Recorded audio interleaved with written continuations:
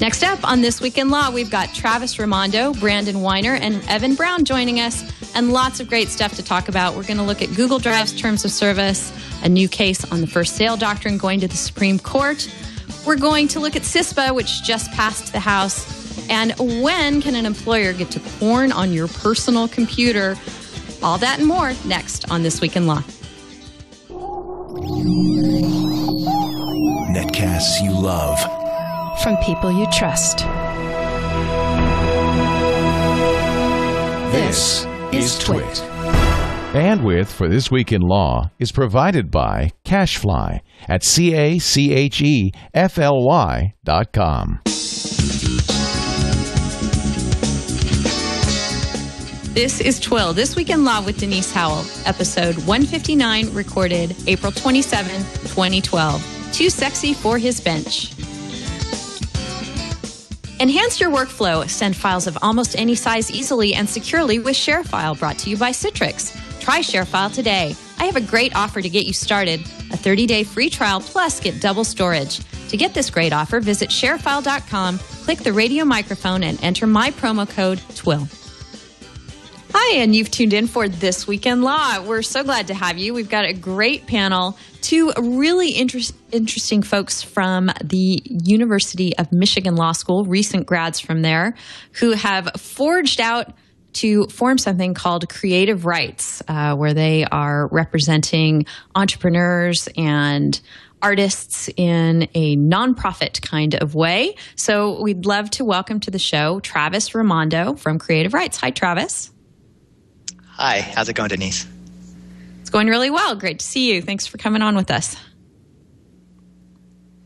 Good to be here. Also joining us from Creative Rights and from just across the room from Travis, they do work together, is Brandon Weiner. Hello, Brandon.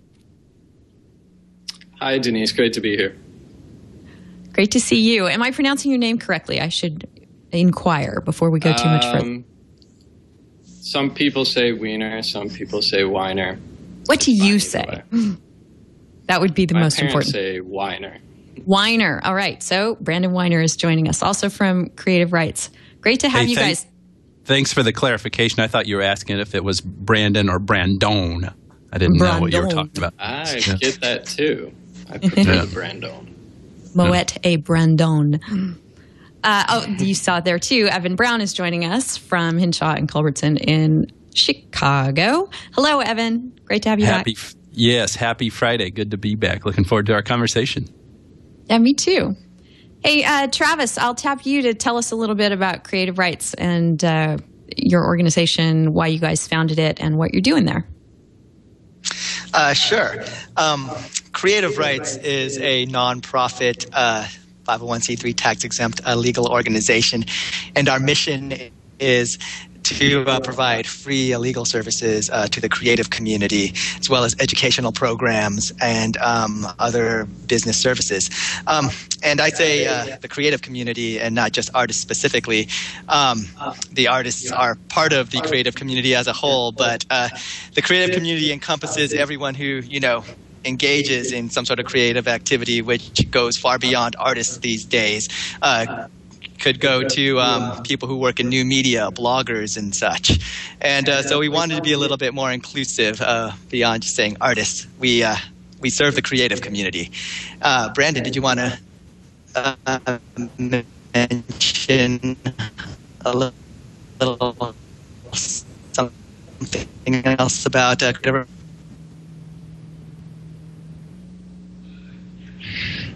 Yeah, sure. Sorry, a little delay there. But so we're a legal organization, but we also see ourselves as a sanctuary for social imagination. And this is a concept from Alvin Toffler in a book he wrote, Future Shock, in the mid-'70s. And the book was about the pace of technological change and struggles that a society has in coming up with imaginative solutions to social problems. He advocated for establishing Imaginetic centers, in communities all across the country. And these would be places where people would be free to come up with sort of creative, imaginative, social solutions to sort of dream about possible future realities. The people that would come into these centers could be parking lot attendants, dancers, athletes, artists, musicians, lawyers, scientists, and this is what Toffler meant as a sanctuary for social imagination. And we've tried to take some philosophies and put them into our own organization with what we call our Imaginarium. And we have a couple of projects just to give you sort of a sense of an idea of what we mean by this. But we have a client from Detroit, an artist collective called North End Studios, and they had a 9-story building. These are young artists. They had a floor of performance space, a floor of gallery space, a floor of low-rent artist studios. And we came in to help them because they're looking to expand to the other 5 floors. And they had really crazy out there ideas, really cool ideas about some things to do with this space that would help the community in Detroit and would be available for almost anyone to use. And they had an architectural floor, an entrepreneur level, youth advocacy level, legal level. And so we've been working to help them sort of make this dream become a reality. We also worked with an architecture student who was doing a project in Detroit, a public sculpture. And you realize that Detroit, the standard situation or setup for architectural projects didn't quite fit in Detroit. You have this holy trinity of your contractor, your owner, and your architect. And what he realized in Detroit is, at least in the types of smaller community neighborhood settings, you don't really have people who fulfill this owner role. And so we were involved with him in setting up a different sort of business model that would be a corporation where you didn't necessarily have an architect at the top. The community would be shareholders in the corporation, and it would be a development corporation that would stay in the community to help not just on this one project, but to bring in future projects. And something that might be a little more relevant to just the legal field as a whole are our efforts looking at, I guess you could say, artificial intelligence. We're not trying to create a sentient being or anything like that, but we're looking more at pushing the limits of computers and programs' ability to reason, specifically legal reasoning. And in our case, we're looking at how we can help consumers. And we're looking right now at developing an application that'd be able to answer complex fair use questions. Great. Thanks so much for bringing us up to speed on that. I'm really fascinated that you guys decided to do this right out of law school, and wish you great luck with your endeavors. It's something that's going to be interesting to watch unfold. What else has been unfolding in Washington, sort of late breaking news before the show here? CISPA was actually supposed to come up for a vote today, but through various procedural machinations yesterday, it got voted on in the House and passed. Now it's headed to the Senate. President Obama has said he will veto it unless it is substantially changed, and it doesn't look like it has changed very substantially, at least not in the way the administration has wanted it to. For folks who haven't been paying too close attention to what CISPA is, it is a cybersecurity bill, the main crux of which is to encourage private corporations and organizations to share information with the government and to give them immunity. And the information that the government is hoping to have shared are things related to attacks, hacking instances, breaches of security, that kind of thing. People are really, really unhappy with CISPA. They think that by immunizing the organizations involved, it allows them to be sloppy with information because they know that even if they are not careful enough and there are things that are provided that are overbroad for what the government needs, it's not going to matter because they're not going to be held accountable for it. There are all kinds of other issues with the bill, reasons why it's been attacked, and reasons why the administration has said, this just isn't what we need. Yes, we need some solution to this problem, but this isn't it. So, Evan, have you been following this, and what do you think is going to happen with CISPA? I've been following it, and I hear that the president says he's going to veto it. I don't know if the changes that were being made all the way up until the 11th hour will change the administration's mind on that. My overall view on CISPA is to join with those commentators who have said that this is a solution looking for a problem.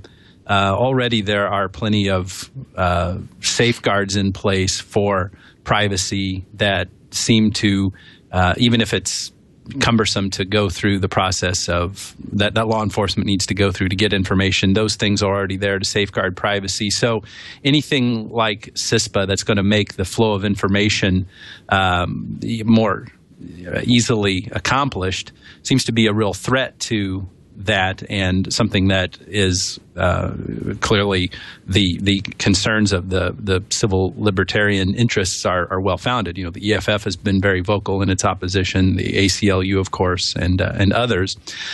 So, my concern then more specifically comes to the way that it seems so broad here, and that it's subject to, it actually causes a certain polarization or disruption in the industry that may not be necessary.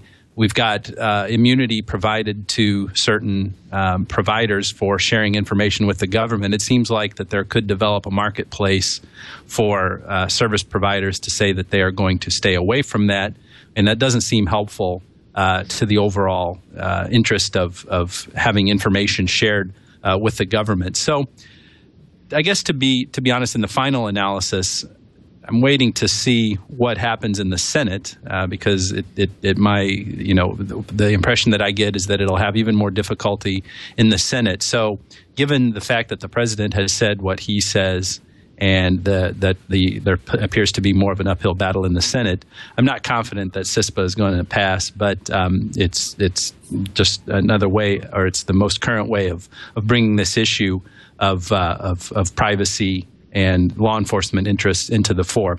On the final thing I would want to say about it is, I have a feeling that if something like this is ever enacted, it's going to go the way of the Patriot Act, which, as we know, are the amendments to various portions of the federal statutes after 9/11.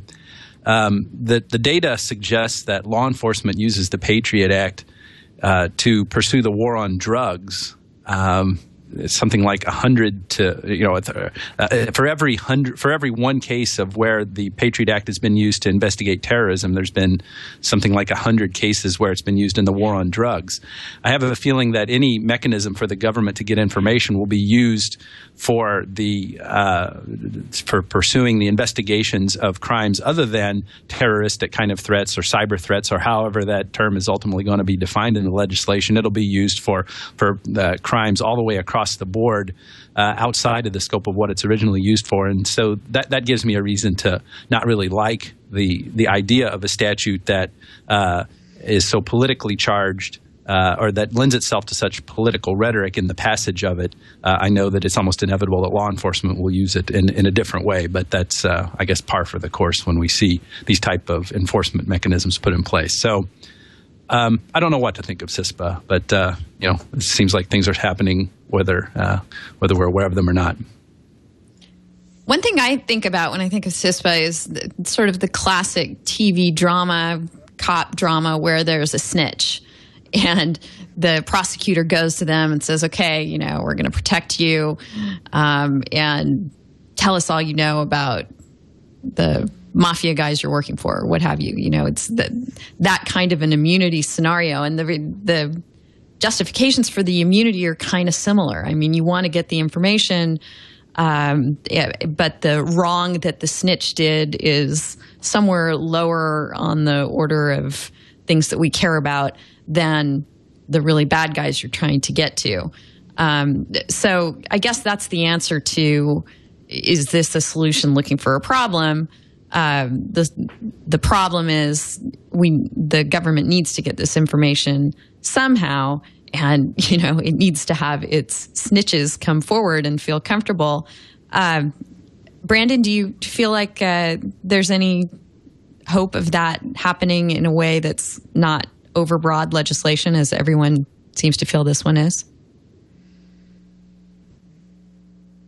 I don't know. It's hard to see a legislative solution that would really be narrowly tailored, and speak to the interests of the public interest as much. I think that one of the things with this bill, as Evan referred to, is that we do have measures in place already, and granted, things like ECPA, they're not ideal, but they are there, and they work to, some extent, at least, a pretty good extent.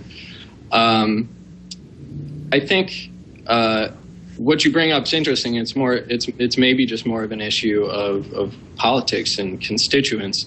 And is there ever a way to have a bill about that's so loaded about cybersecurity, national security, that's not just going to be full of rhetoric or sort of blow one interest group's desires out of proportion in the final stage of the bill? And just from the consumer standpoint, it's just hard to get bills that really speak to consumers. I think there are a lot of other interests, and from the consumer side, you're always going to hear complaints that private parties have bigger interests, government entities have interests that consumers tend to sort of be on the losing end of a lot of the time. Travis, what do you think about CISPA? I think it's sort of an unusual term for me to just CISPA in general to have the approach that the policing is going to kind of be contributed by private entities. It's an unusual thing to me because, most of the time when we think of our privacy being invaded, it's from the government, from Big Brother. But like having this collaborative aspect from outside, from businesses and other private parties, kind of collaborating with the government, or at least what CISPA seems to be able to facilitate and make easier, just seems a bit unusual to me.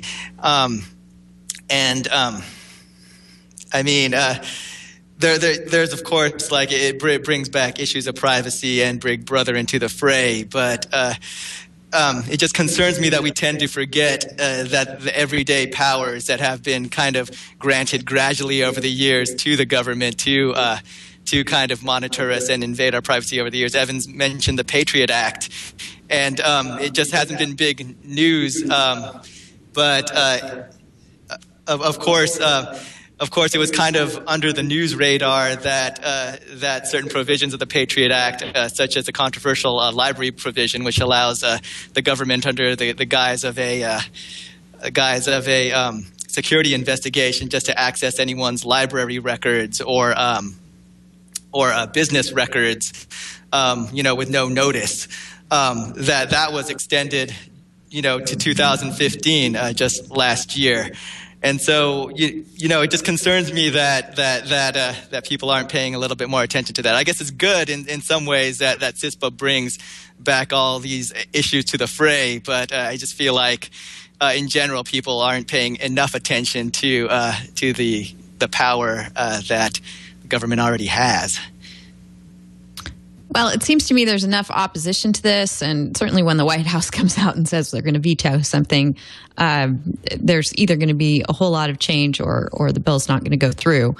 So we'll keep watching, see what the Senate does with it, and look at, right now, some maybe more optimistic, happy legislation that just got passed, the Jobs Act. which even has a happy name, although only sort of indirectly related to actual jobs. I guess the tie-in for jobs with the Jobs Act is that if we have lots and lots of entrepreneurial efforts going forth, that means that more and more people are going to be finding employment more with small startup kind of opportunities rather than big corporate ones. And, maybe that's certainly great for the people who can put that together, great for the economy. So that what the Jobs Act does is a number of things. It changes the securities laws so that, just to put this very, very generally, it's easier for small companies to get funding, and they don't have to comply with what have been historically very, very stringent disclosure requirements to be able to offer equity to shareholders. So there's a portion of the Jobs Act that involves crowdfunding, which is really, really interesting. I'm excited to see what people are going to do with this. It's sort of a Kickstarter-like idea where people can put their money into companies they believe in, but instead of getting back an e-paper watch, they're going to get equity in that company. And there are some limits to how much companies can raise in this way. It really is designed for smaller types of funding opportunities. But it's really, really cool if that's the field that you're in. And Travis, I take it this is something that a lot of your clients might be looking at to take advantage of. Do you think? Most certainly. But I had another comment about the Jobs Act insofar as it helps creative rights and nonprofit organizations personally. And I feel like the whole idea of crowdfunding, the idea taken from internet websites such as Kickstarter is cool, but maybe the Jobs Act didn't go far enough in extending the sort of crowdfunding options and exceptions to the nonprofit sector. I know we would be a nonprofit organization like us, like Creative Rights, would be benefited if we were able to use crowd-sourced funding. Especially go on to Kickstarter. You go to Kickstarter, and if you notice, one of the provisions is that charities can't use Kickstarter, and that comes from the fact that states regulate charities very strictly. There's a lot of concern about fraud from charities, and if you want to start a national fundraising campaign, or if any nonprofit wants to start a national fundraising campaign, it's highly suggested that they register from state to state, which becomes tremendously impractical for just small startup nonprofits to have to register with every state to do so. And so while crowdfunding is tremendously helped in the private sector, I did not, from the Jobs Act, I did not see anything there that helped a startup like ours, like Creative Rights, which is a nonprofit organization. And perhaps, yeah. Yeah, Washington should pay attention to that. You're absolutely right. And maybe you guys should think about whether nonprofit status is really the best thing. You have something against making a profit? Well, just because, again, you're a nonprofit organization does not mean that you can't create, that you can't get money. That's a misconception generally about nonprofit organizations. It just means that revenue can't be distributed in certain ways. But this takes me to just the general topic of me as a recent law school grad having to look at other options and having to be creative in the kind of ventures that I go into. I mean, the class of 2011 was hit pretty hard, and it used to be just maybe 5-10 years ago that someone who went to Michigan Law School, instant law firm job, or instant government law job. But our class was hit pretty hard by just law firm downsizing, and so having to be creative with what kind of job options were in front of me, going to nonprofit legal services and having to be entrepreneurial were two things that I wanted, or that we found a viable option. Entrepreneurial in that we wanted to create our own jobs, and nonprofit in the way that we would benefit from loan assistance and loan repayment for working in the public sector. That's one of the interesting things in creating an organization like ours that we really wanted to include in our job options. Wonderful. Well, I'm sure that a lot of your law classmates will be taking advantage of the Jobs Act, and hopefully there will be some opportunities for nonprofits to do something similar in the future.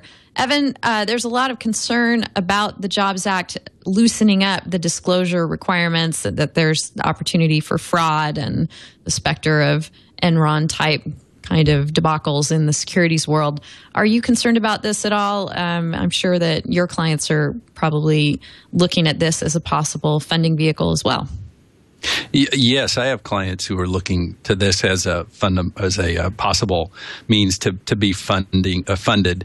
And yes, I'm concerned, as you suggest, maybe we should be, that this is going to open up opportunities for fraud, because it's just kind of if you want to look at it from a certain perspective, it's a hall pass for people to all kinds of scammers and shysters and other dishonest types to go out and raise a bunch of money for some purpose that may not have a real good basis in reality, and certainly is not based on good business sense. Along those lines, I think that the sum total effect of the Jobs Act is going to be just to keep things in equilibrium. I don't think it's going to save our economy or create substantial new employment or anything like that. If anything, it may create a bit more total amount of heartache in the world. And it's not necessarily for the reasons that I'm talking about now, because it's going to open it up to fraudsters and shysters and con artists and all that stuff. But I think it's going to and I'm not the one who's first to come up with this critique of it. I'm getting this from other sources, but I'm just kind of joining along with this. If more people are going to be available to invest in companies, even small amounts, more people thereby are going to be introduced to the idea that most businesses fail.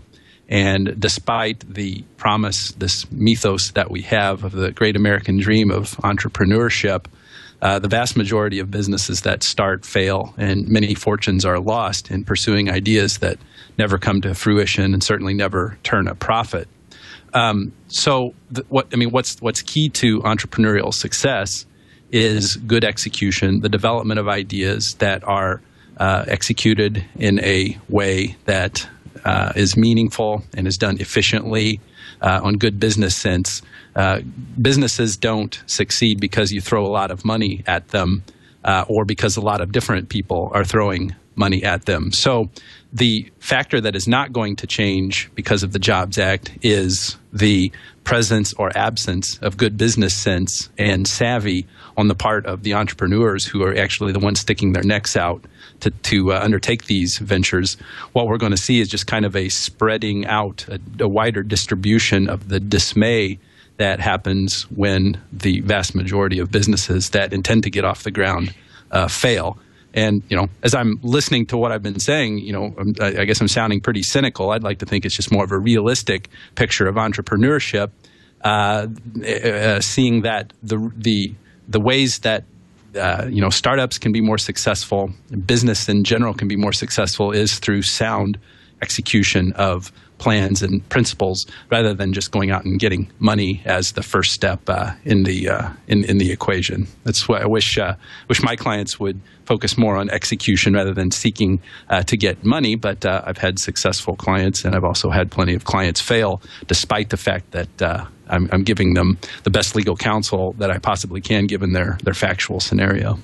The best legal counsel available, no doubt.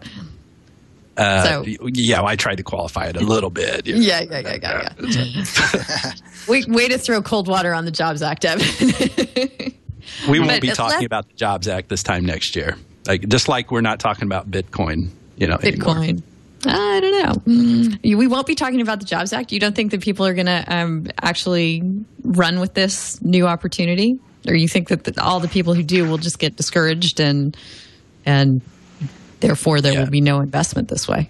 There will be some investment, but people will fail at the same proportion that they're failing now. It's kind of the point I'm trying to make. And so it's not going to revolutionize things. It's just going to take things it's going to play out the scene of entrepreneurship and successful and failing businesses just on a larger stage, actually kind of a distorted stage. You still got the same number of people probably starting up businesses, roughly. Maybe there will be more entrepreneurs that come in because they can get all the people on the streets to come in and crowdfund this stuff. But I have a feeling that the people who want to be entrepreneurs are going to find ways of being entrepreneurs, whether they can get 1,000 people that they don't know to invest or whether they can raise the capital themselves and get a couple of good friends to invest. I don't think that's going to change the overall calculus of things. But I hope I'm wrong because, we could use all the help we can get, right?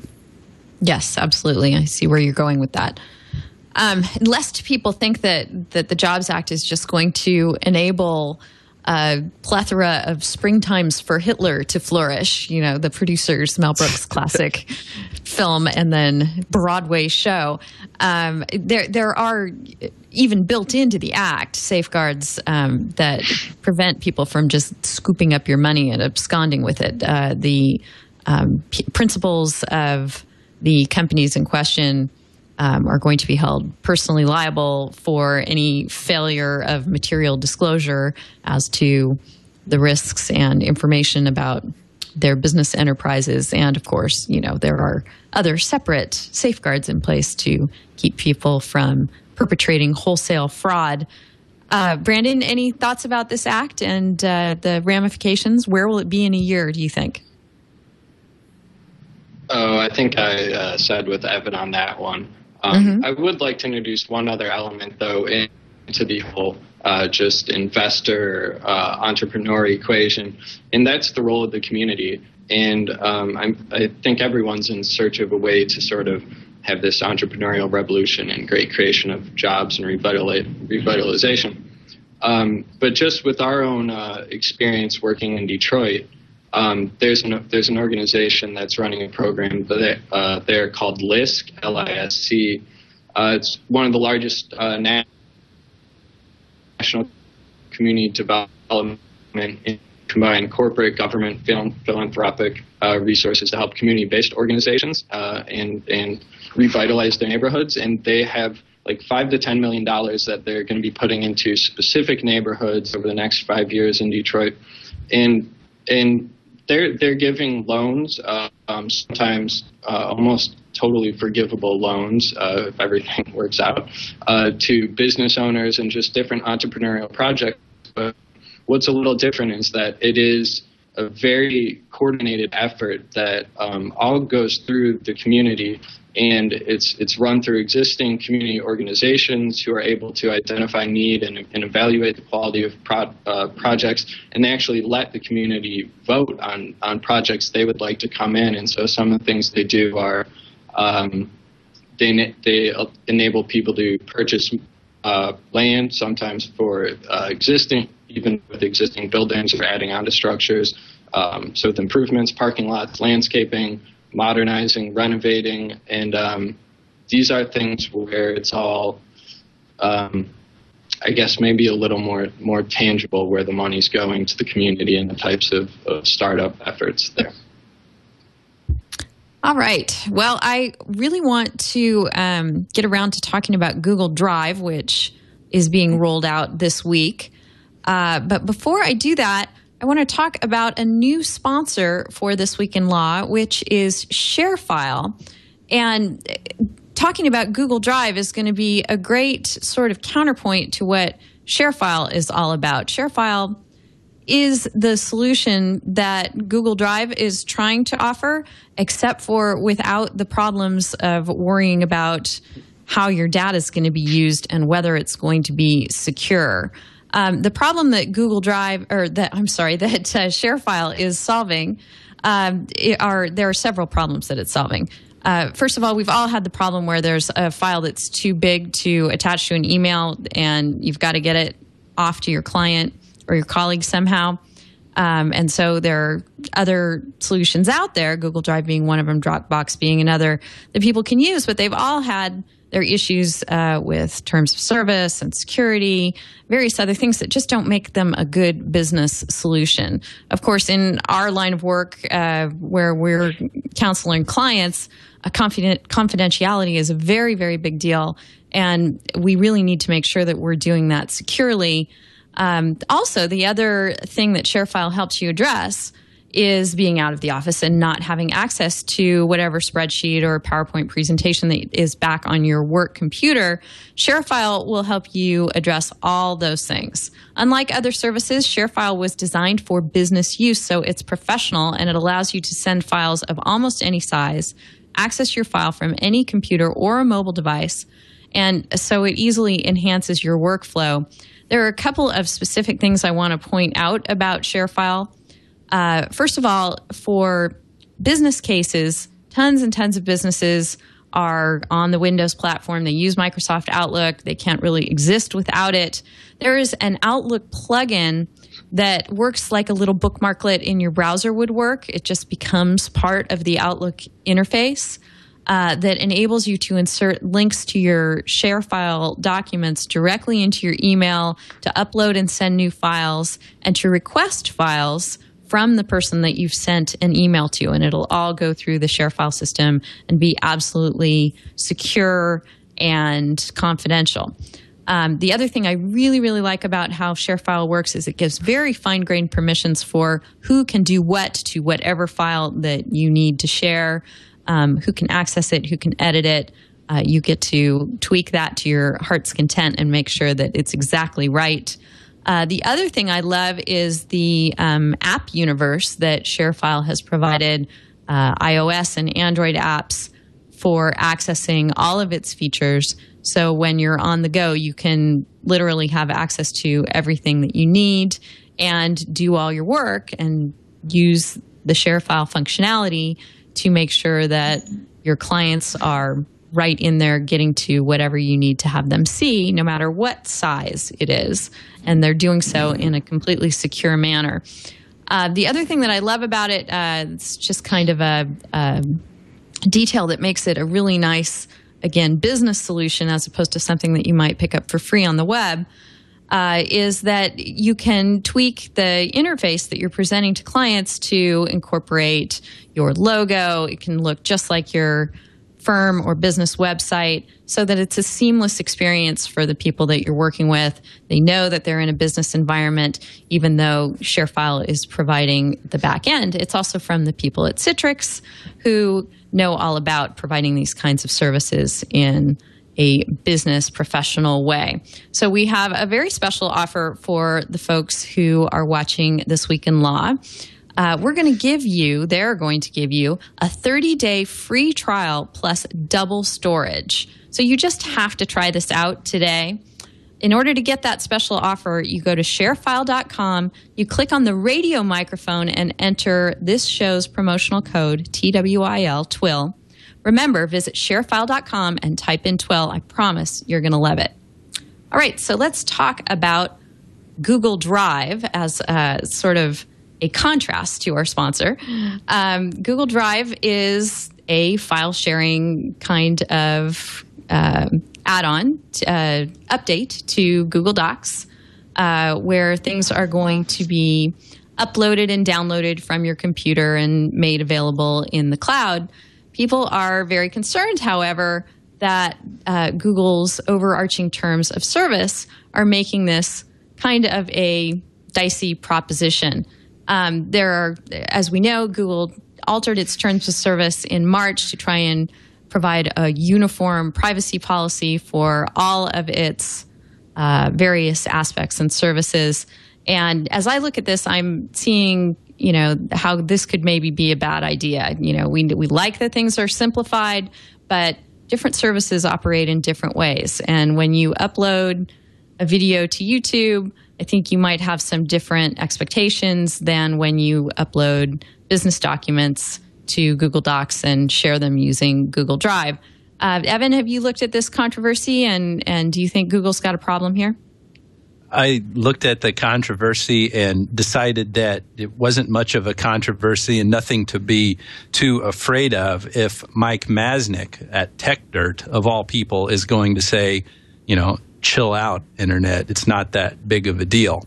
Mm-hmm. In a certain sense, this is just the latest incarnation of the same kind of privacy and intellectual property licensing brouhahas that happen.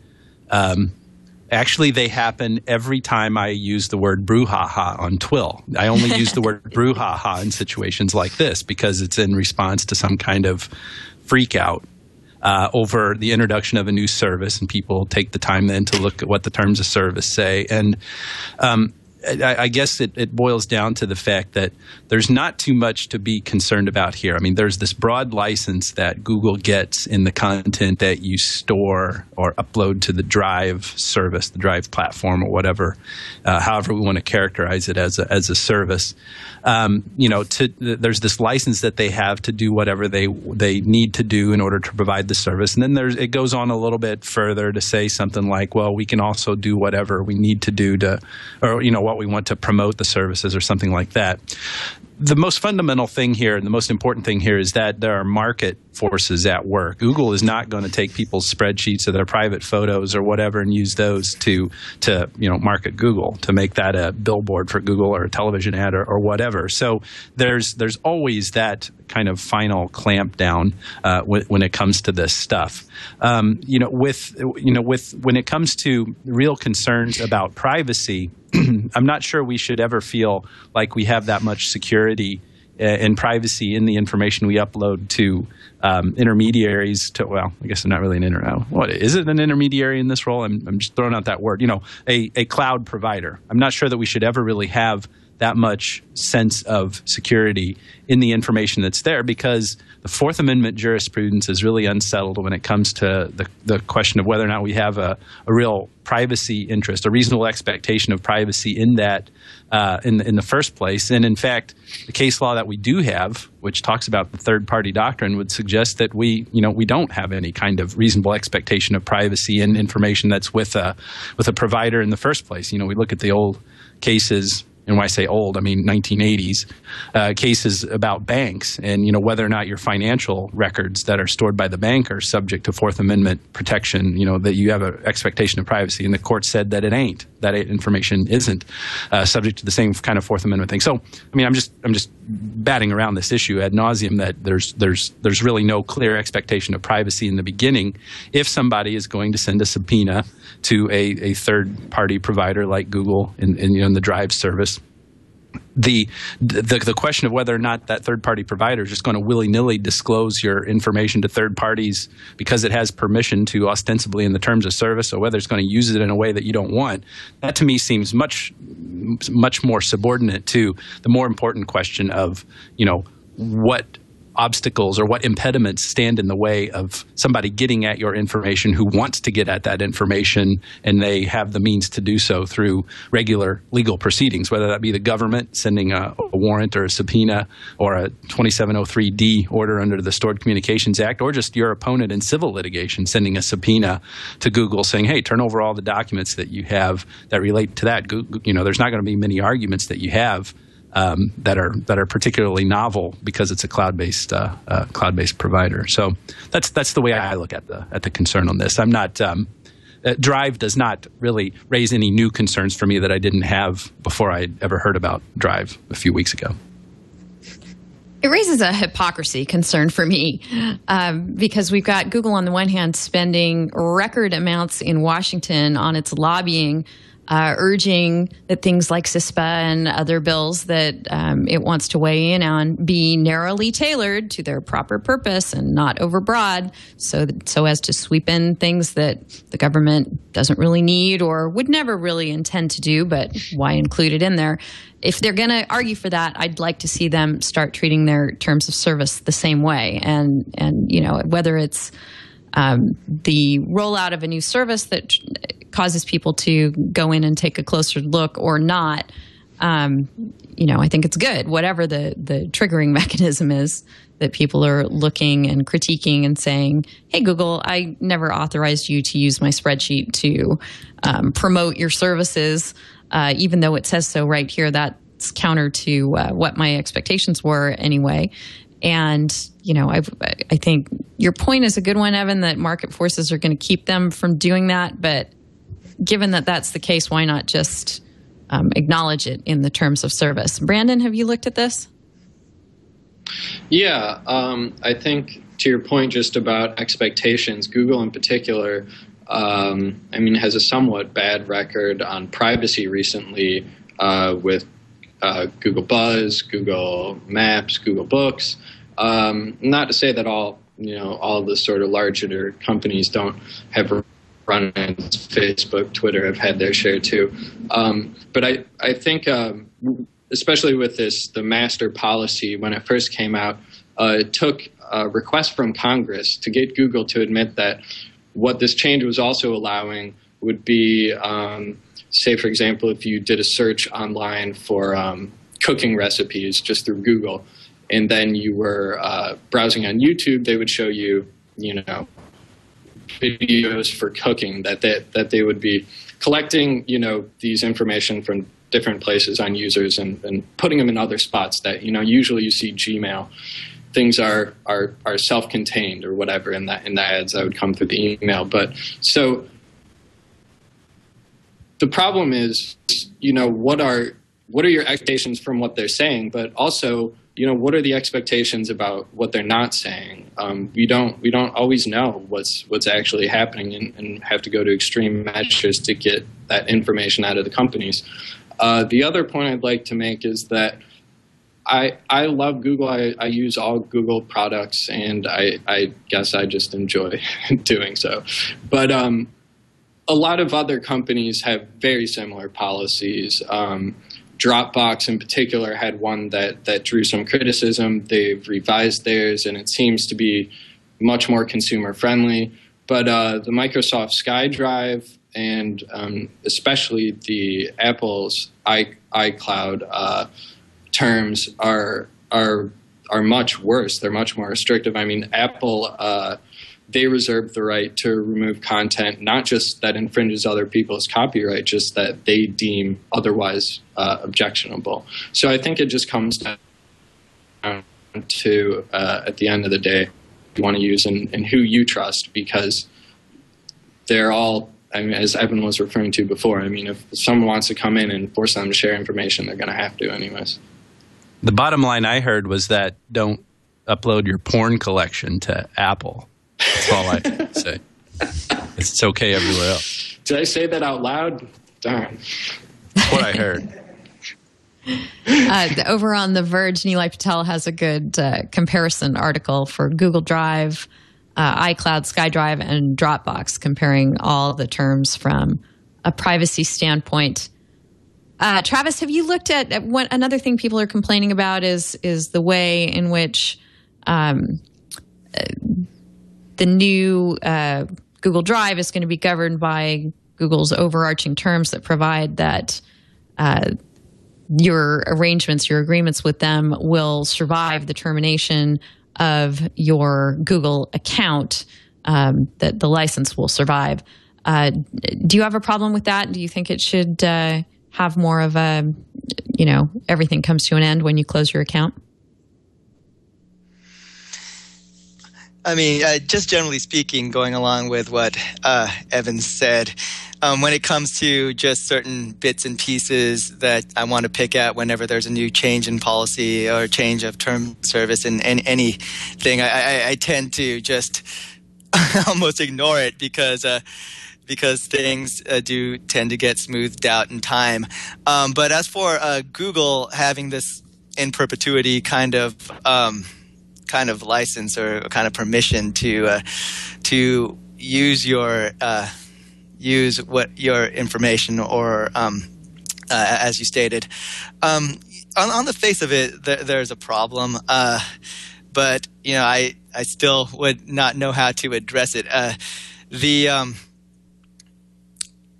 terms of service, as I've read about, do contain a provision that state that you still continue to own any intellectual property rights, even though Google could do what it likes with those with that intellectual property.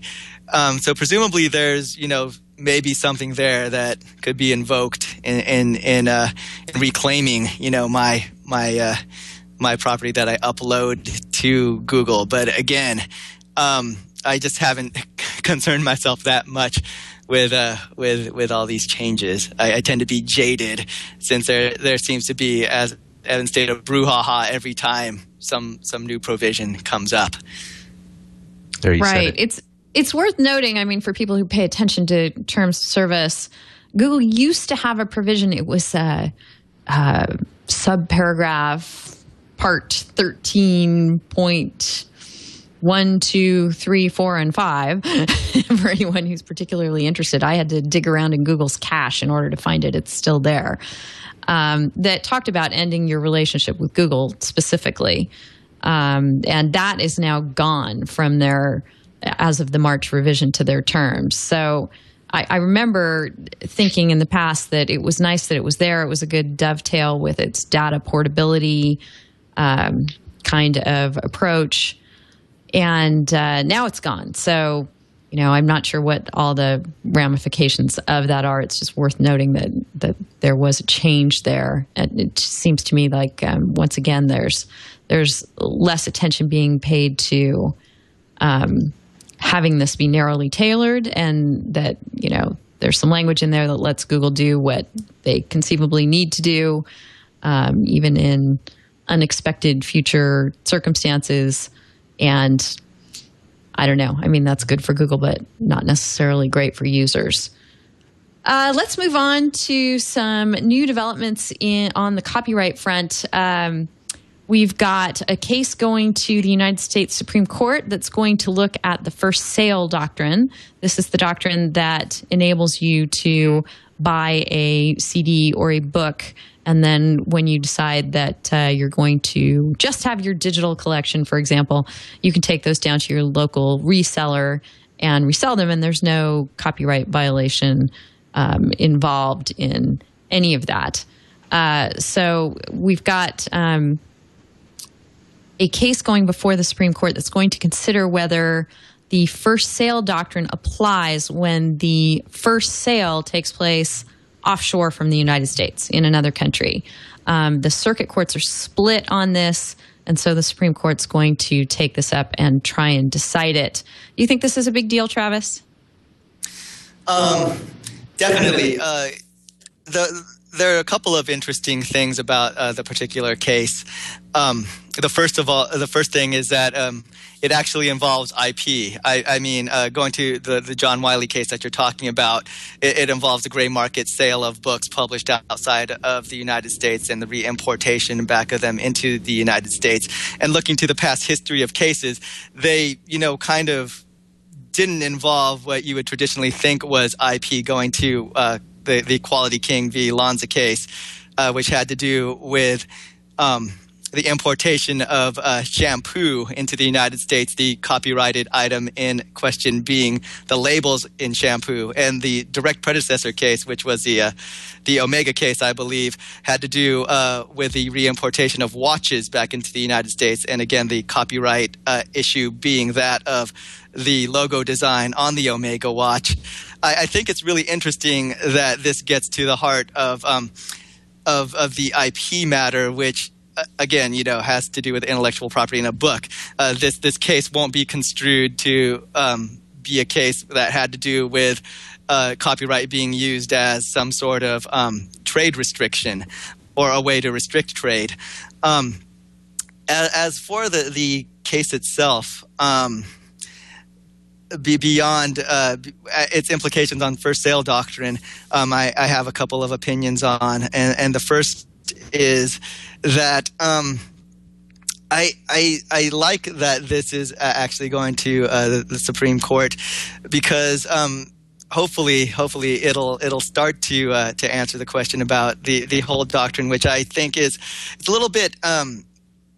Well, Brandon will get me on this, but it's a little bit antiquated insofar as looking back to the genesis of the first sale doctrine when it first came up about 100 years ago, and it was a case to do with books once again. And there's this impression that comes from the first sale doctrine that there's a property right that's somehow tied to the physical ownership, the embodiment of the intellectual property in this book. And of course, I could lend my book to Brandon or give my book to you, Denise, and it's just within our thinking that that's the right thing to do. But it's a little bit out of date, because now that intellectual property could be passed on without kind of a tie to any physical property that I can, say is mine. This is my book. This is my record. That for sale doctrine has to be updated to kind of, get with the times and just kind of adjust itself to how IP exists today. It doesn't exist in physical forms. It exists, in easily manipulable and easily transferable forms that, aren't tied to any kind of physical property that I could claim a title to. Right. Unfortunately, this case isn't going to get to reforming the first sale doctrine because it involves a physical item, a book, and so there's not going to be, the opportunity to talk about whether the first sale doctrine should be applied to digital or other non-physical items as well, which is something that comes up a lot and still remains an open question. Brandon, what do you think about the offshoring of our copyright law that this case represents? Do you think it's a good idea for the first sale doctrine to apply to things that were first sold in another country? Well, no. I think it's actually pretty awful for consumers on a number of accounts. And if the Supreme Court were to adopt the Second Circuit's rationale, there could be a number of really crazy results. So one could just be. It's undetermined if this were to go into full effect, how much of an object or how many parts of an object would need to be manufactured overseas for the doctrine to kick in. If you have a toy or whatever, a cover of a book, but not the rest of it, when would this kick in? So there could be confusion about what products or what works could be sold or, within the first sale doctrine. And this could also encourage companies to move their manufacturing operations just to take advantage of this loophole if it were to be put in, because it would essentially give them, complete control over, distribution, secondary distribution of their products. And I think also you have to look at the way this interpretation might affect other areas of the copyright code. So, for example, Section 109C, grants the owner of a copy the right to publicly display that copy. So, what would large museums with big kinds of foreign works do, or even just businesses, companies displaying foreign works? Would they have to take those down? Yeah, it raises all kinds of complicated issues. Evan, what do you think about the offshore aspect of this? Do you see a potential for abuse here?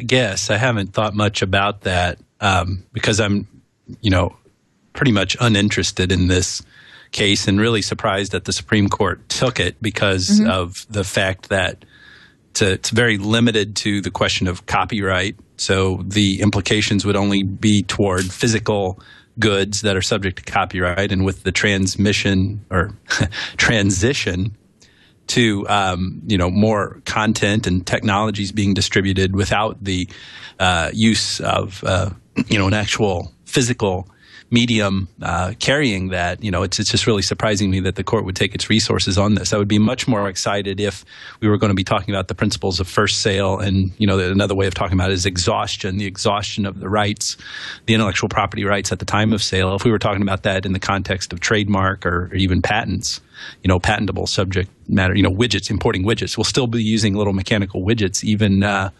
long after we're a purely digital content society. So I see the potential for abuses that would be, I guess you would characterize them as abuses if you're talking about the interest of the consumer. You wouldn't be talking about them as abuses if you're looking at the interests of the corporation who's wanting to maximize efficiencies and increase margins and help the bottom line and pass on its wealth to our economy through the enrichment of its coffers.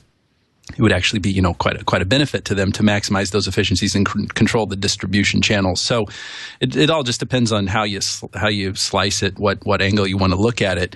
But certainly does, if the court does adopt the Brandon was saying this, if the court adopts the rationale, the holding of the Second Circuit, there will be more tools in the arsenal of the corporate publishing interests to maximize those types of efficiencies. And, the flip side of that would be abuses. So yeah, it's there, but I wonder, if it's really going to matter, since the holding of this case will be limited to physical goods, that are subject to copyright, and it won't necessarily translate over. It won't map over completely to to trademark and patent situations, which would be much more intriguing to have guidance on. Okay, well, we'll have to see what the Supreme Court does with it. We'll keep an eye on it and let you guys know. I think it's now time for us to armchair quarterback the Oracle versus Google trial a little bit, which has been going on very entertainingly for the last week and a half or so. Evan, you first. Anything standing out about this trial for you? Not really. I mean, I'm just excited to see what happens. I mean, this is a really intriguing question of the protectability of APIs. So, it's obviously really exciting to see such high profile people like David Boies and all the lawyers. Who's Google? The Kecker Van Nest. Van Nest for Google. Robert and the other. Yeah. The firm is what Kecker Van Nest. It's still called that. Whatever. All of these characters playing out and all that. So, I'm trying to see through all that and just kind of get to the real questions here, which of copyrightability of these API, the specifications there. It's going to be significant, significant guidance that we get from however it turns out here. So. Do you have an opinion on that? Do you have, a horse in this race? I wish that I understood more what was going on. I mean, I don't know all that much about the nuances of programming in Java or, how these APIs are set out or, precisely what it looks like to get in there and look at the literal elements of what protection is being claimed on. So I would be doing everyone a disservice to be opining on, the ultimate question of copyright protection or whether that should attach here, just because I don't fully understand the extent that I should, if I were to go about doing that. But it suffice it to say, it seems like whatever is going on there in the nuances of all these things, it's presenting a metaphysical enough of a question to really make it interesting to see what the outcome is going to be. Do you have an opinion? Have you given it much thought? What do you think? I lean toward APIs not being copyrightable, but it's a difficult question, and I could certainly entertain arguments on both sides of it. So I think that the court's going to have a tough time deciding this one. Certainly, even maybe understanding it when you go through the explanations that have been offered. I do have a favorite moment from the trial this week, and that is that David Boies has made much, and Oracle's lawyers in general, of Tim Lindholm's email that he thought way back in 2010 that they needed a license to use Java from Sun. Here's an engineer saying, yeah, I think we need a license. But in court, when a witness, and I think it was, let's see, who was on the stand when this happened? Block. It was Lindholm himself, who was asked to offer essentially a legal opinion from the stand. And Boies jumps in and objects that no. Lindholm lacks the legal expertise to make that kind of call in court, so we can't let him do that. So I think and the judge overruled that, but I think it's fun that, they were wanting him to be the legal expert on one hand and not on the other. What do you think, Brandon? Any favorite moments or thoughts about the case so far? Yeah, just selfishly, I liked Baber's argument for transformative use. I would love to see him win that, just to see precedent set for transformativeness, through character and not through purpose. All right, Travis? Sorry, go ahead. How are you going to program your robot to figure out that analysis? How are you going to encode the information semantically so that it can determine whether or not there's any fair use in a situation like this? Didn't you say that you were using artificial intelligence to determine fair use a while ago? No. Well, yes, but yeah. It's only a half rhetorical question. I'm sorry. That's going to be some robot. We'll have everyone get together, and that's how. Travis, any thoughts on this? APIs, copyrightability, lawyer antics, anything at all? There was on Tuesday. I read when Larry Ellison was on the stand, and how he was stating that he wouldn't have spent $5 billion dollars toward research and development on Oracle's API if he didn't think that he'd have any financial incentive to do it. And that kind of caught me off guard. I just had the impression that from an overall standpoint that whether or not APIs are copyrightable, that ultimately just cross-platform compatibility through APIs was ultimately a good thing, whether or not you wanted to consider them compatible. They just make Web 2.0 go around. Right. I mean, you raise a good point. There are policy reasons that come into play here, aside from a straight interpretation of the copyright law, that, I don't know if a trial court is necessarily a place for them to play out. But even if the judge decides that the APIs here strictly satisfy the requirements for copyrightability and that an infringement took place, is there any room to have some relief from this? Because obviously if APIs are capable of copyright infringement, it's going to have a large impact on the way the web as we know it functions.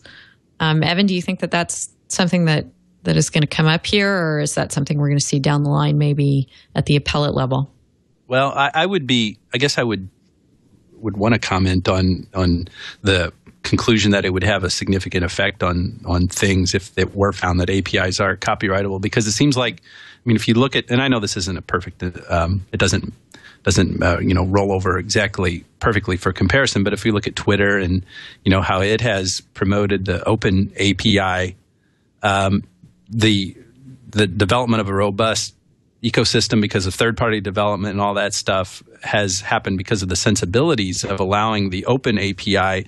The question of the protectability of APIs as copyright doesn't even factor into that equation. So it seems like there's a norm or an ethos that has spurred the development of the web in such a positive way through the use of open APIs that this whole question seems to be somewhat ancillary. Maybe it's about as relevant as whether or not paper textbooks sold overseas are, subject to the first sale doctrine in the U.S. So, I mean, it could have an important academic implications, but I would think that, we would continue to see robust development because of enlightened views that companies like Twitter take who are managing these APIs.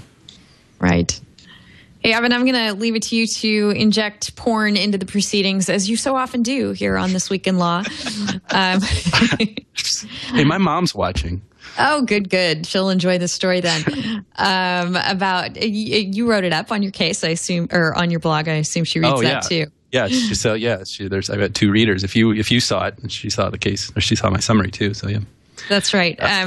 So we've got a woman who's suing her employer for sexual harassment, claiming that there is a hostile work environment at her place of employ because she is exposed to things like pornography on there, among other things. I mean, I don't know if there are other allegations that she was harassed verbally, but she claims she saw porn on work machines. And she claims, now this is an instance of bad lawyering on her lawyer's part, I think, because she came out in the case and said, in fact, the only place I've ever seen porn is on the work computers. Now, wholly unnecessary to her success on her harassment claim was that assertion. And it opened the door wide for the other side's lawyer to say, oh, really? Well, we'd like to probe your credibility on that issue, ma'am. So fork over your home computers because we'd like to see if there's any porn there. What happened, Evan? Right. Well, the outcome was good if you're thinking about it in terms of her privacy interest. But it really was just a continuation of perhaps not the best lawyering that on the requesting party side, it would be the defendants. So maybe there wasn't great lawyering on either side here. I don't want to turn this into a commentary on how well the lawyers did in this case. But the appellate court found that she did not have to turn over her computers to the other side, but it wasn't because of some magical, wonderful privacy interest she had here. It was because the requests to see this stuff weren't specific enough, and the trial court didn't, force the parties to think about a protective order, which is a mechanism whereby there is a procedure set out about, is there going to be a third-party computer forensics expert to do the capturing of the information and the culling, and are we going to, look for search terms, or is there going to be some kind of independent review of all this? It was all very slipshod in the manner in which the request was made, and there weren't a lot of the points that Texas law requires for there to be precise discovery requests and the privacy protections to be put in place here. So even though the court decided that she didn't have to turn over her computer for forensic inspection to the other side in this case, we can't conclude from that decision that a similarly situated party would be afforded the same relief if the other side, the requesting party, were more precise and did comport with what's expected of litigants in these types of electronic discovery situations to make requests in an appropriate way, and for the court to implement the appropriate safeguards on the privacy interests of the party who's producing the information. So again, at the as you said, Denise, I think the real issue in the case, the real moral lesson to be learned is if you don't need to swear that you've never seen porn before, don't do that, because you're just going to raise up the issue for some rather salacious kinds of inquiry that could embarrass you and needlessly multiply the expense of the litigation. Right. I mean, otherwise, if she hadn't opened the door, there would be no sort of opportunity to be digging around on her home computers in connection with a sexual harassment case. So, interesting outcome there. I'm glad the court wanted things to be respectful of the plaintiff's privacy in a way that they weren't as set up. Let's talk about, here's a nice backlash trend happening. It must have been like a year ago, we kept seeing case after case of people being held or prosecuted for filming the police. They would whip out their cell phone, take some video of something happening in front of them, whether it was innocuous or newsworthy, and have things like wiretapping laws used to have their video confiscated or otherwise get them in trouble. Now we're seeing the table's definitely turning and some opposite kinds of decisions. We have somebody who was subject to one of these arrests. He is in New York. He's now suing Suffolk County and one of the officers involved for violating his First Amendment rights in just one of these kinds of occasions. He was intercepted and arrested. His name is Philip Datz. He was a professional photojournalist, and now he's filed a civil suit. He's not seeking damages, only injunctive relief, barring Suffolk County police officers from interfering with the First Amendment rights of the public and the press. And then not too far from New York, in Connecticut, a law has passed their House and is headed for their Senate that will allow people to do what Mr. Datz has done here. So apparently it's already okay in New York, to sue individual police officers for violations of First Amendment rights. So I don't have too much more to add to that. It's just interesting that, as these cases have been in the news, that people are beginning to be up in arms about citizen journalists having their rights seized. Evan, any thoughts? Oh, just isn't it amazing how there's no end to liberal hand-wringing, taking a good thing too far? I mean, we've already got the First Amendment to protect these interests. You don't need an additional law that's going to, stymie law enforcement efforts and make it more difficult than what it already is. I mean, I'm all for the freedom of speech and the transparency that the police should be put under. And I think that in every situation, unless there's very clear lines of demarcation that are crossed where it's not appropriate to be interfering with the investigation, that you ought to be free to do that. But a law that says that you can go after these cops individually is not going to serve the public interest. It's going to make the police more scared that their personal assets are on the line, and they're not going to effectively protect public safety. So I think that law should I hope that the state legislature, wherever that was out east, I hope they reject that. It's Connecticut. Brandon, what do you think? Is this just political grandstanding on the legislators' parts, or do the police really need to recognize that they've been overreaching and they should be stopped?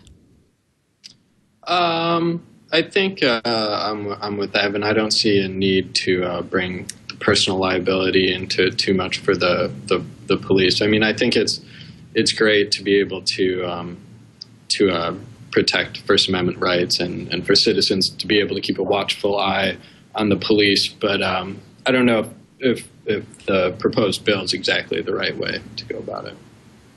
All right. Travis, any thoughts on this one? Yeah. I mean, again, I'm with Evan and Brandon. Bringing in another law to just add to the First Amendment right that's already there just shouldn't happen. We don't want to add law upon law that could complicate things.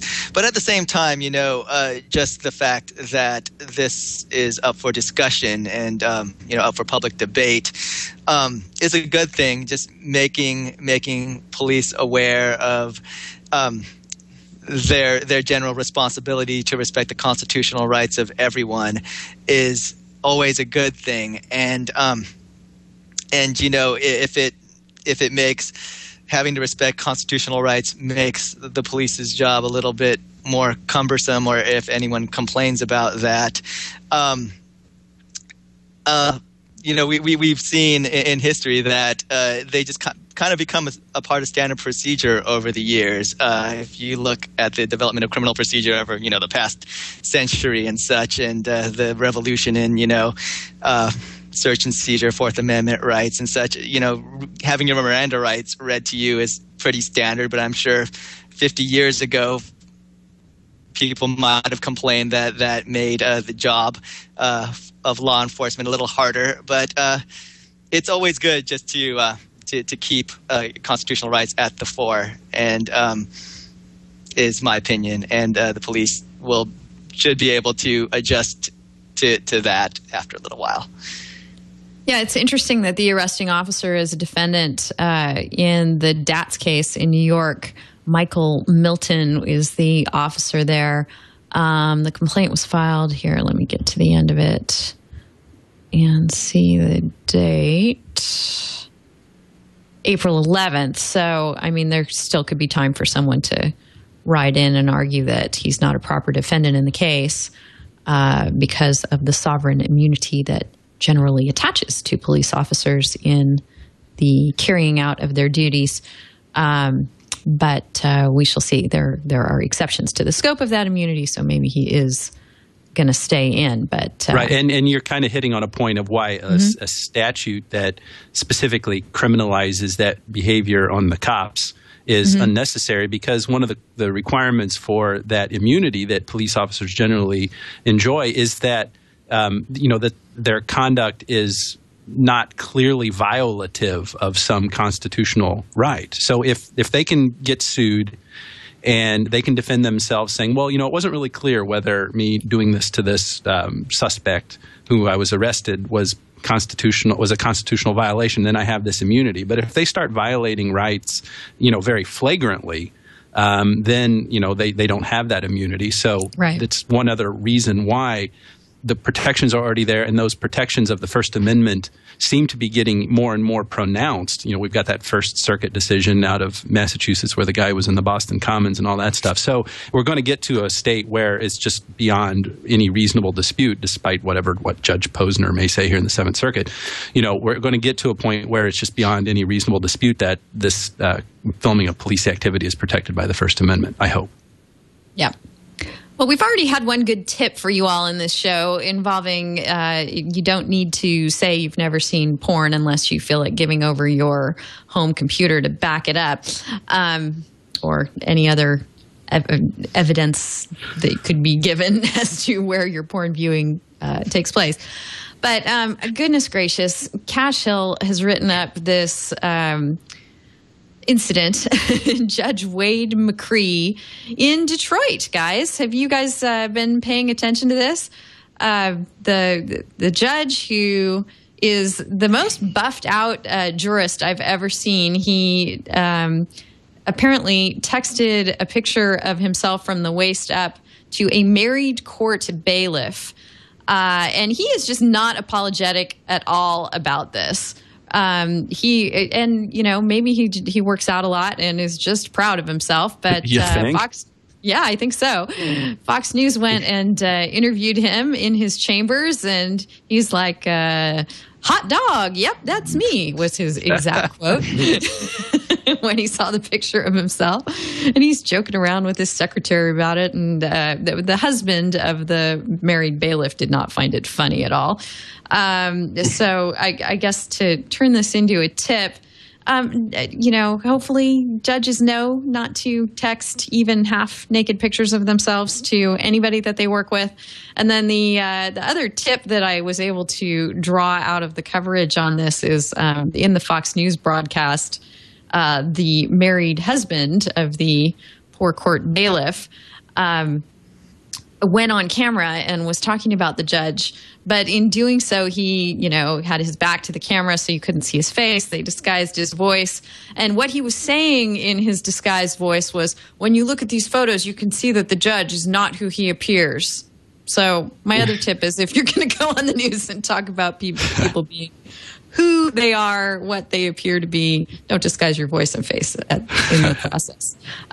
So our Michigan folks, what's the word on Judge McCree in your neck of the woods? Travis? I did not hear of that story. I actually had the pleasure of meeting Judge McCree during an award ceremony in my graduation. But I don't have a comment on that. Yeah, you guys may have to appear before him. Hopefully you'll be fully clothed when you do so. Brandon, any comments you want to toss out here? No comment. I'm sure he's a wonderful. All right. Well, for anyone more interested, there's a link to the Fox News story over at Cash Hill's site on Forbes. It's a pretty entertaining run all around. Evan, you tweeted this. Anything you want to add? Judge McCree is I can't decide if he's the Daddy Mac or the Mac Daddy. It's really, it's really pretty awesome. He's just, well, he's sexy I'm and he knows it is the thing. Yeah, that's right. I mean, he's a honey badger. He doesn't care. Right. You know, I love lambasting judges whenever I can. You know, and I mean, I'm here giggling about Judge McCree, and really, it's probably an ethics violation. He's probably, you know, whatever the standard is. He probably, you know, he should be somehow censured or something like that. I mean, you know, but judges do some really bad stuff that's not worth, you know, laughing about. I mean, there was that YouTube video that went viral sometime in 2011 of that judge in Texas beating the hell out of his daughter with a belt. I mean, that's not worth laughing at all.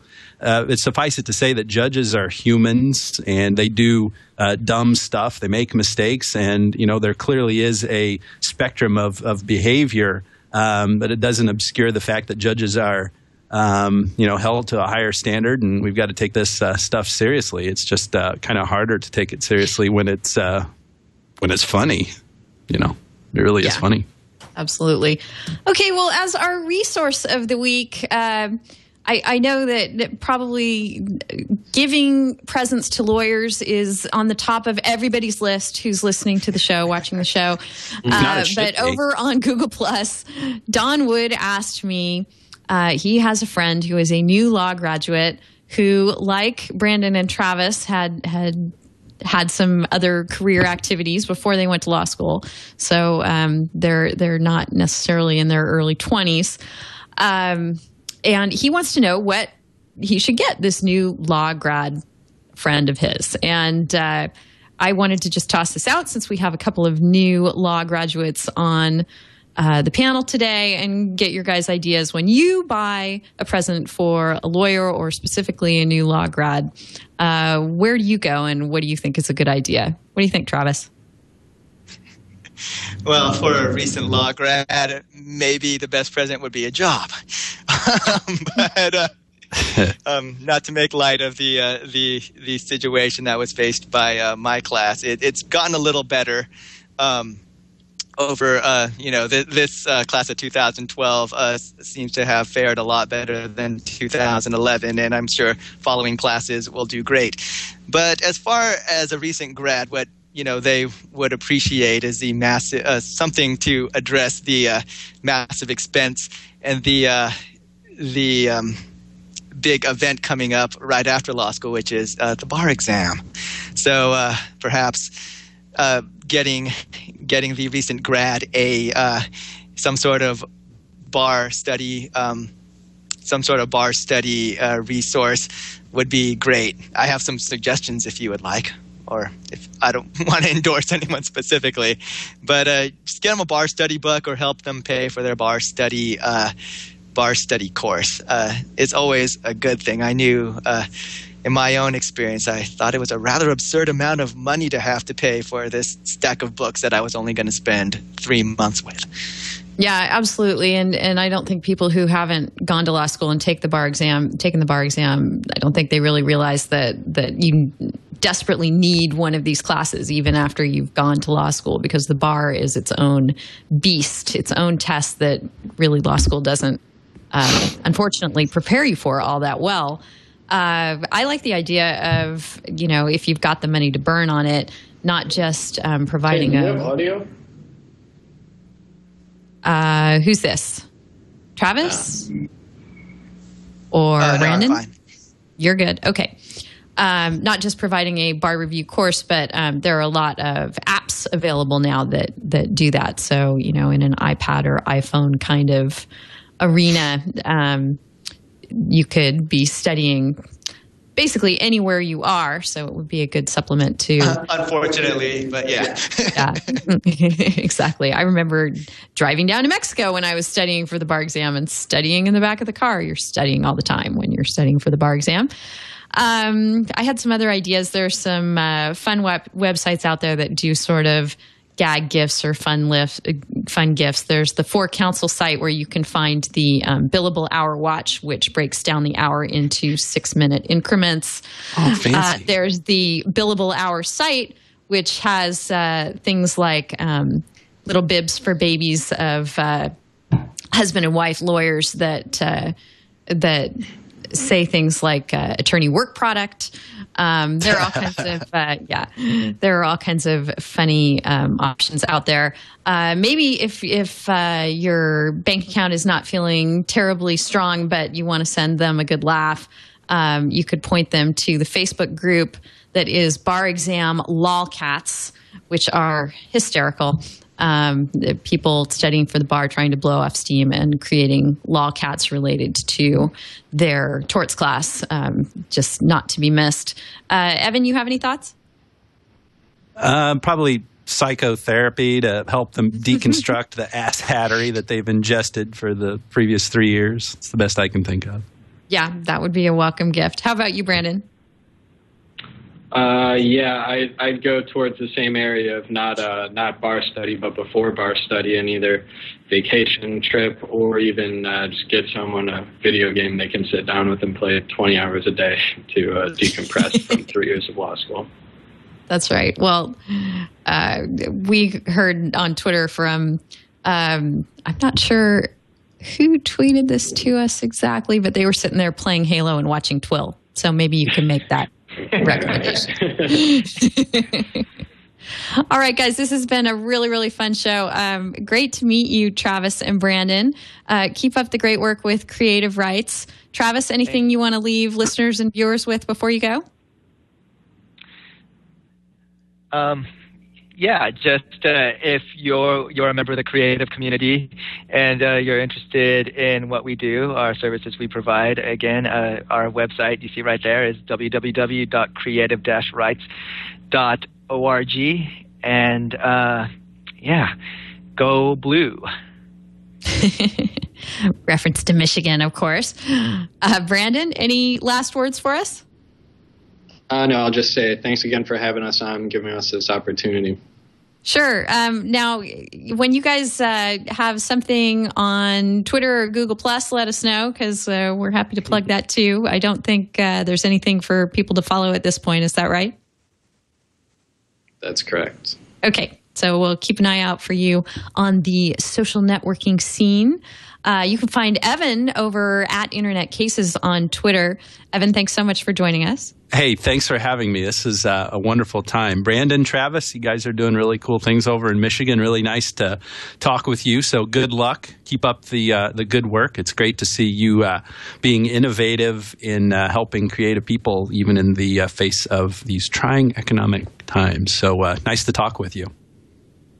Oh, and here's a late addition to our resource of the week from Titus in IRC at the wonderful Above the Law blog.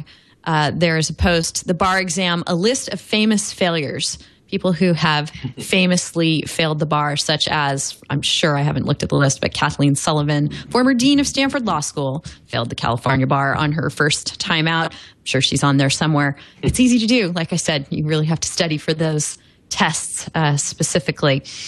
All right. So it's been a wonderful show, guys. Hope that you enjoyed the show as well and that you join us between the shows. We've got a Facebook page you should check out and a Google Plus page. You can send me an email, Denise at twit.tv. Let us know what's on your mind. We love hearing from you. And you can check out the whole archive of our shows at twit.tv/TWiL. And catch us live when we record every Friday at 11 o'clock Pacific Time, 1800 UTC at twit.tv. Thanks, everyone. See you next time.